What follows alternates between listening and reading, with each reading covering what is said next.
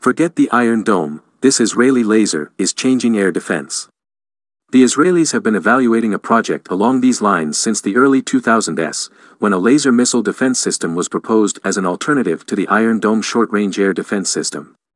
Iran's bold summer campaign against U.S. allies and interests in the Persian Gulf, including military support for Houthi rebels and an alleged drone strike against Saudi Arabia, has alarmed Jerusalem to the prospect of an imminent Israel-Iran conflict, shining a critical spotlight on the core pillar of Israel's defensive deterrent against Iran, its anti-air systems.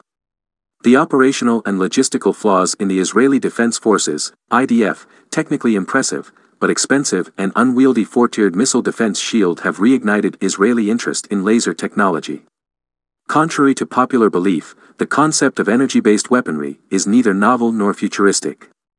The Israelis have been evaluating a project along these lines since the early 2000s, when a laser missile defense system was proposed as an alternative to the Iron Dome short-range air defense system. The dome eventually won out, with the Israeli Defense Ministry concluding that laser technology had not yet matured into a cost-effective and operationally sound investment. Iron Beam's highly limited range means that it can never replace Israel's existing missile defense architecture. It can, however, become a cornerstone of the IDF's capacity to destroy very short-range missiles in general and counter-mitigate saturation strikes in particular, that is, if Israel gets around to completing it. Iron Beam is currently sitting in bureaucratic limbo, one of several projects to be held hostage by an ongoing defense budget dispute.